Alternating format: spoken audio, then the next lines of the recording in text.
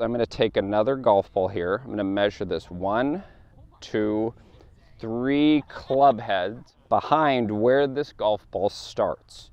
So now if I'm here, we know this, you're probably the person that is active with your hands because we've been back here trying to throw the club head at it. Well, if we do that now, we're going to end up running into this golf ball before we hit this golf ball.